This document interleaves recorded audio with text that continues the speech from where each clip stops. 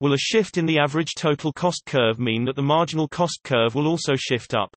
I understand the basic concept of marginal cost and average total cost. I am currently learning about costs curve for an oligopoly. I read online that the marginal cost is not determined by fixed costs, as the derivative of them is zero. Based on this, is it possible for the average total cost curve to shift upwards without the marginal cost curve also shifting upwards? For example, when the fixed costs increase, rent goes up for example, would this cause a shift in the average cost curve upwards?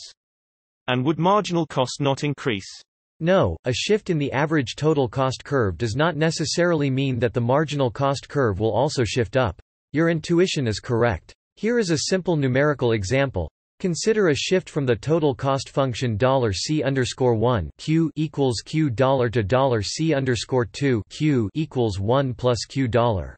Then the average cost function shifts upward from $AC_1 Q equals $1 to $AC_2 Q equals 1 Q plus $1.